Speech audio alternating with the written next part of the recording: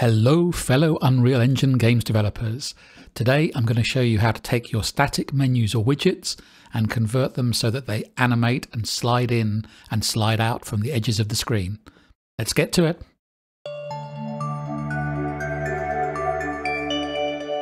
Quite a simple tutorial today. I'm going to take this static menu and change it so that it slides in when the user calls it and then slides out again of the screen when the user no longer needs the menu. And we can do this from either side of the screen or the top or the bottom of the screen. And it's nice and simple in Unreal Engine. So let's show you what I've created so far. You can see that I've created this simple menu widget. If I go into play mode and show you, I'm just using the top-down sample menu. If I press the M key, I show the menu, and if I press the M key again, it hides it. So at the moment, it's just static in the center of the screen, and it's displayed and not displayed. So I want to change it so it animates sliding in from the side of the screen, and then when I finish with it, it slides out again. Let's come out of play mode, and let me just show you what I've set up so far. So I've set up this widget called W menu, and if I go to the player controller for this game and open it up, I've set up this flip-flop event. So if I press the M key for menu, the first time I press it, it creates this menu widget, sets it to the variable and adds it to the viewport. Second time I press the M key, it removes the widget from the parent. Third time I press it, we've already set up the menu, so it doesn't need to create it again. It just adds it to the viewport. So we'll come back and change this in a second, but the first thing I want to do is to set up the widget so that it's got some animation to slide in. So let's go back to our widget, and the first thing we want to do is decide where we want to slide it in from. So if I go to the main border here, you can see that we can set the anchor point, and anchors are a much misunderstood part of the UI UMG scenario. I think people think that if you anchor it to the left here, it will move to the left. But in reality, if I click that button here, it's going to stay where it is, and that's because it's anchoring it relative to this point. So it's keeping it in this point, but if I make the screen bigger, this menu will move towards that corner, i.e. it will stay relative to that corner. If we want it to actually be pinned to this corner or aligned to this corner, then we have to use the modifiers in the anchors. So if you go into anchors, you'll see that it says here, hold shift to update the alignment, hold control to update the position. If I do control, it puts it in that corner, but it's centered. If I hold shift and do that, then it's not only positioned in that place, but it's aligned to that corner as well. So my first piece of advice for you is, if you want to align it to a corner, get in the habit of pressing control and shift when you anchor it. So go into the anchor, so if I press it here, control and shift, the top right, control shift, bottom left, control shift, bottom left. And let's say for this particular example, we wanted to slide in from the bottom right of the screen. Let me do control shift. Maybe I want to move it up slightly as well, but I'll do that in a minute. The key elements that we want to animate and want to work with are these alignment values. So these alignment here, if I put 0 on the X just to show you, you see it's off the screen. So 0 is off the screen on the X-axis. And if you drag it, come off it for a second, if I drag it, you see that as it goes up towards 1, it's moving in. And once it reaches a value of 1, it's perfectly aligned with the edge there. So we can use this to animate between 0 and 1 to slide in and slide out. Now, if we want it not perfectly in the corner, we could obviously move it up by moving it a certain number of pixels above. Now that's fine, but the problem with doing it in absolute values is that if people have small screens, then the actual gap is relatively larger than if somebody has a large screen. So I would say use these alignment values also to give you the spacing you want on your top and bottom area. So for example, in the Y here, you can see this has the same thing. So if I do 0 here, it's off the bottom of the screen. 1 goes in. So you could use that to have it sliding in from the bottom of the screen. But we can also use this to give us a little bit of extra space. So if I did 1.2, it's given us about a button's width here. And this is a relative value, so that if we make it a larger screen, this will expand as well. So I would say if you want to do some sort of margins here, use this alignment to keep it consistent as people change the screen size. Okay, that being said, we now want to create an animation for our menu to slide in. And this is where, well, this is called UI UMG, Unreal Motion Graphics. And the reason it's called that is because it has these motion abilities in the animation section. So much like After Effects, where you can animate and keyframe different elements, you can do exactly the same thing here. So what we need to do first of all is create a new animation. Let's click on this and say slide in. You can call it whatever you like.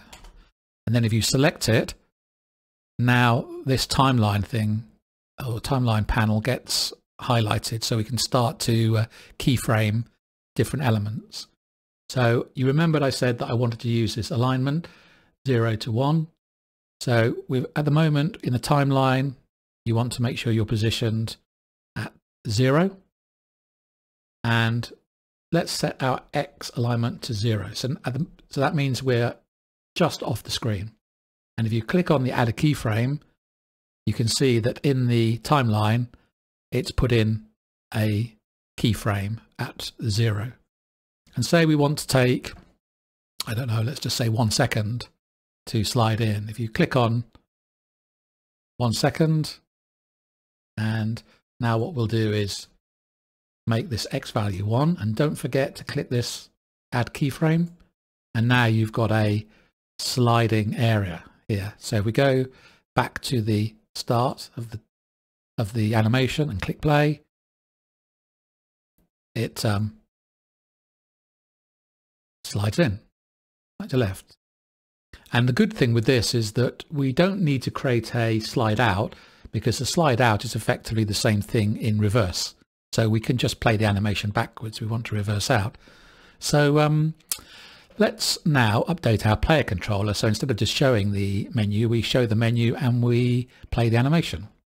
So remember, the animation is called slide in. Let's compile and save this, go back to our controller. And this time, after we've added it to the viewport, we want to then play the animation. And we do that by dragging off our menu.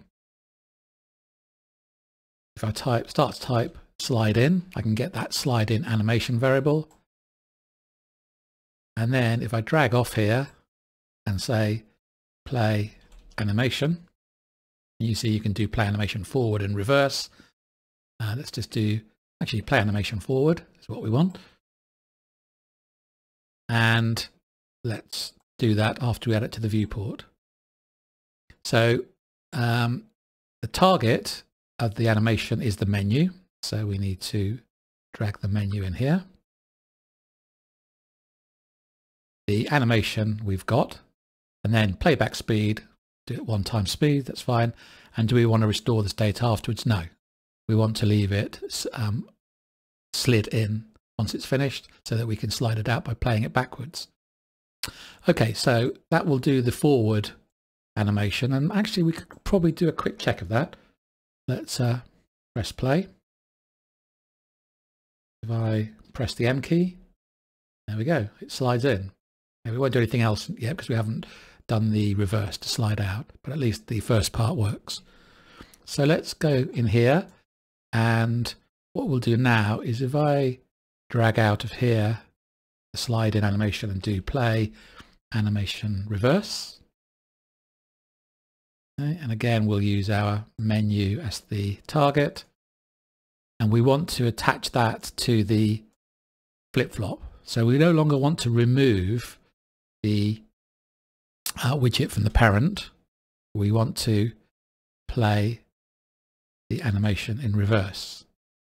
Now there's just one other change we're going to have to make, because we're not removing it from the viewport, we no longer need to add it to the viewport the second time we come in. So what we want to do is, if I just disconnect this and just move it out of the way slightly. Second time we come in, we just want to play the animation. And the first time we come in, we want to create the widget, set it, add it to the viewport, and then play the animation. A little bit messy with the nodes, but we can clear this up later. So that should play the slide in when we first create the menu, play it in reverse when we press M again to remove the menu, and then play it forward again if we press it a third time. Let's go into play mode, and you press M and it slides in, press M again and it slides out, and if I do it a third time, it's in again and out again. And just to show you, if I make the screen like full size, if I press the M key, you see it still slides in from the end, and it has the relative space at the bottom as well because of our Y alignment. So it's a much neater way of showing your widgets or menus. But we can do a couple of other things as well. We don't have to just animate the slide in, slide out. So let me just show you two more things before I finish off on this session. So go back to the menu. We can also do things like, well, we can keyframe any element here. So we could, for example, keyframe the opacity. So if I go to the canvas panel, we've got this render opacity. If I press 0 here, it effectively makes the whole of the canvas invisible, and 1 is fully visible. So we could animate that as well. So let's go back to the start of the animation, and let's make the menu, or I'm on the canvas panel, top level, make that invisible and keyframe it. And then let's go to the end, the 1 second mark, and make it fully visible again and keyframe that. But now we have a set of keyframes to go through the opacity. If we go back and press play, now it slides in and fades in at the same time. So that's quite a nice effect. And it's coming in a sort of a linear fashion. You can also do things like you can adjust the curve so it comes in maybe quicker to start off with, or even maybe overshoots slightly, you know, sort of bounces back. And the way you do that is if you select the keyframes you're interested in, which is the position, you go to the curve editor here. Yours might be a pop-up screen, but you can see that, zoom in a bit, at the moment it's set to this auto. Let's click on this, right click, you see it's set to auto, which means it does this sort of Bezier curve. So it eases in and eases out. But you can change that. So you can select this and you can change the curve. So for example, we could have it coming in very quickly to start off with, and maybe even overshooting slightly before it then comes back down to the right hand edge. And if we look at that, if we go back to the start, you see it sort of comes in fast and then bounces back. So you have quite a lot of options there, and because this is all being done in this animation, it will be immediately used when we play the project. So if I go into play mode, press M, it's playing this new animation, and in reverse it bounces and fades away. So I hope you found today's tutorial useful.